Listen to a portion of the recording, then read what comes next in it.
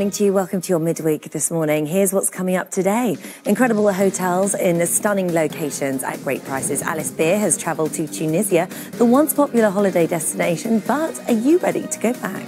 He's calling time on sugar and junk food and says the government needs to be taking Britain's childhood obesity epidemic much more seriously. Jamie Oliver tells us why at 5 to 11. And how to look like a princess with simple tips you could try at home.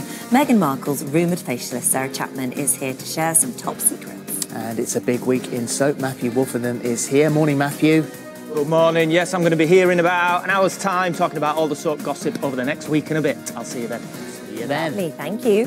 So that's Alice goes back to Tunisia at 10:45. Jamie Oliver's fight against obesity at 10:55. Get Meghan Markle's glow at 11:05.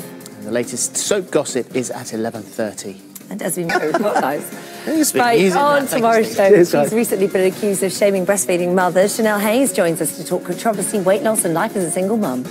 If last week's heatwave caught you a little unawares, then Gok is here to get your summer wardrobe sorted.